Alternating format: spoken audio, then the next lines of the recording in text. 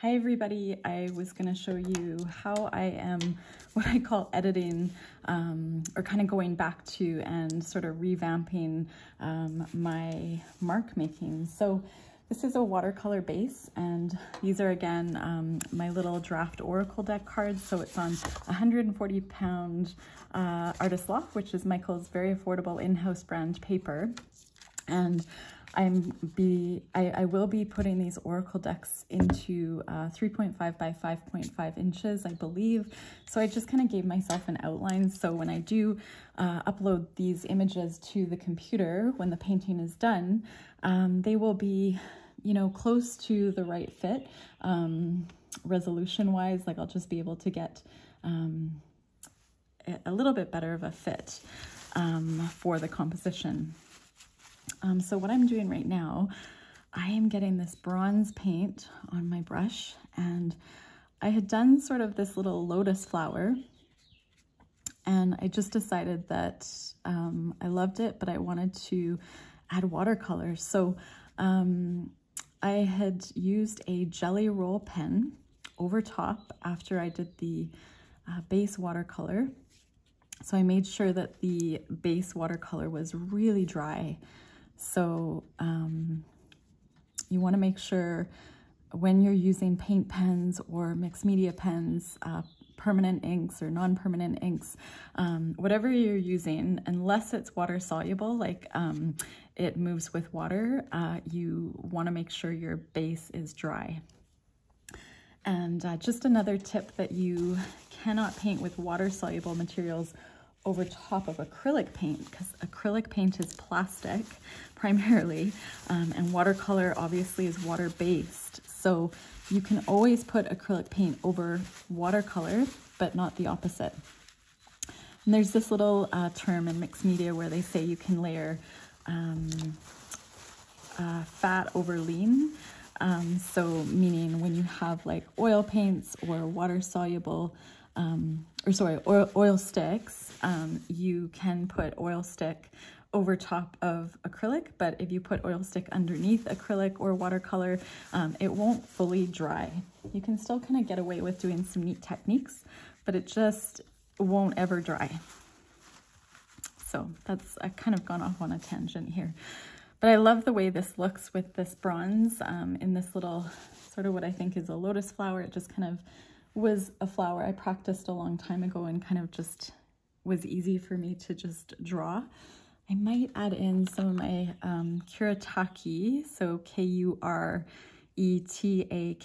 Kuretake Japanese paints, because they're like, again, more of an opaque watercolor. I'm just going to drop in this metallic sort of in the middle, which I love. And when it dries, I'll decide if I want to go over it with white paint pen or what, but I'm just going to sort of leave that for now and decide how I want to finish this piece up. I'll probably let this area dry. I did smudge this area over here, so I might want to add in something just to kind of cover up that smudge, even though it's not really a big deal, but because this is going into print, into a professional oracle deck that I hope to sell, I really want to make sure that it's my best work. So I'm usually not so precious about my paintings, but I just want to make sure it's fairly clean so I don't have to do any editing online. So what I'm going to use is actually one of my little tricks. So I'm going to grab, this is called a gelato, and it's a water-soluble crayon, and it's made by Faber-Castell, and I just bought a pack of these at the local craft store here in Canada, and I don't use them with how they're intended to be used. So the intention for these, I'll show you. So this is, I'll just wait for this little guy to dry. This is watercolor paper. Actually, is it? I think it is. Anyway, it's like a chapstick, and you can really rub it on. And the way it's intended is to mix and blend and add water and create watercolor with. So that's sort of an example of like what you can do with these, although I don't find the quality is great. You can see you need a really high quality watercolor paper just because it didn't evenly disperse. It left sort of this mark, which can look really great in mixed media. So there is a place for them, but I use them for a different purpose. So what I like to do is I look at the painting I'm working on and I see, where do I want to put some extra color that I didn't initially put with watercolor? And I just sort of scrub it on fairly thick. And you can see I'm bringing in that same bronze color. This is called, oh, actually this isn't the color I thought, but that's okay. I thought I was going to use iced rose. So the good thing is I can actually remove a little bit with my paper towel, even though the color matches really well. I wanted a shimmer. And so because this watercolor paper is a little cheaper, I'm not going to take that off with watercolor to fix it. I'm just going to add this color that I intended. And you can sort of see the shimmer. What I'm going to do is use my artist sponge with the same color on the end, and I'm just going to rub it in as though it's just an intentional rubbed in spot. And I just love this already so much more because this was sort of a smudge. It didn't look great, and I've been able to pull in that same color, so it's very appealing to the eye. And I'm just gonna add a little bit, just gonna clean up this area here, knowing that watercolor will move, so to be careful not to hit that green watercolor line too much. And then I'm just gonna add in more of that bronze. Whoops, ooh. That's okay, that's all right, I'll practice. So, you know, I'll probably wait for this to dry to kind of go over it a bit more, just because that lower petal I feel like needs a bit more love.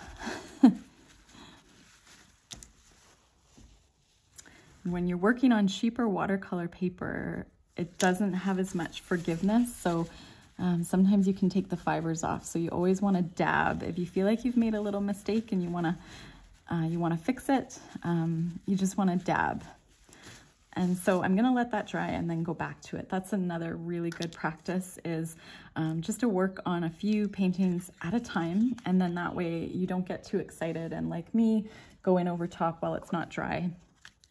This is another little oracle deck card that I started to create, and I wanted to use the, I was just craving like a bright green. So I grabbed this water-soluble crayon. This is in Kiwi, and this is just another trick in my work that I'm happy to share. And look at how just adding that in, it just like makes me so happy. And I try to add the color in a few places, no more than 3 places, maybe just a little bit over here, just because it's a real pop of color. And then I want to go back in with maybe some neutrals. I loved that iced, that's nougat again. I love this iced rosé. And the reason for it is it's a bit metallic. And right now I have a little bit of metallic in here from my watercolor base. But I just want to add in a little bit more. So I'm going to add a little bit here, maybe a little bit up here, maybe a little bit up here. And this is a great way, if initially you added a color you didn't really like, you can go in over top, smudge this with your finger. I use an artist sponge just because it helps me. Again, I've invested in a little bit more expensive materials because I'm selling my work. But you can just use your finger just as easily, and I believe they're non-toxic. The other thing I see is I want to add a really light pink. I want to bring back that light pink that I had. So I'm going to go into my Kuretake. This pink was well loved. This is more like a gouache, so it's more like a an opaque watercolor. So I love that. I might add a little bit more up here, maybe a little bit up here, because I don't know, I'm loving pink right now. Not just because Pantone color of the year is magenta, but just pink makes me really happy. So I'm going to add that in. And then I'm gonna, again, let this dry. One thing I always do is, this is Posca pen, a red water-based Japanese paint pen. So you can, there's paint pens sort of at the store everywhere now, but the key with these paint pens, store them horizontally. Always make sure you properly activate them. So there's lots of videos on YouTube about how to do that. This is a point, sort of a medium-sized point, but it's called Posca. So really high quality Japanese paint pen. Shake it up really well. And this is the third time I'll be going over this particular little moon, or this little circle, whatever you want it to be, sun. And so the key is to go over several times to get that really painterly look. And I'm gonna use the white Posca because right now I just have a desire to bring this guy out a little bit more. Maybe right here. And I might add in another bird or butterfly, whatever you want that to be, maybe up here. So that's probably how I'll go back to this particular painting. And this one is almost dry. I'll probably add in another little rose. So I'm going to just go to, I'm just gonna move things around here. I'm just deciding what color do I wanna put in here. I am gonna, you know what, I'm gonna add my dot work in here now, I think. And I'm gonna do dot work through, do I wanna do it through the brown? Maybe I wanna do the brown. And so I'm using my fine Posca paint pen. It's hard to find good white pens that go over paint. Jelly rolls are pretty good, but sometimes they just don't work. And when you're spending money on them, I would recommend Japanese a Uniball white pen, or this one I'm using, which is, again, a fine tip Posca pen. Because I love white. It's sort of a staple pen I use all the time. I often repeat the polka dots. I could repeat them maybe up in this area. I'm just deciding if I want to do that. I think I'm gonna mix it up and not do that this time. And yeah, that's all I'm gonna do today. I'm yeah, wishing you a lovely weekend and thanks for watching.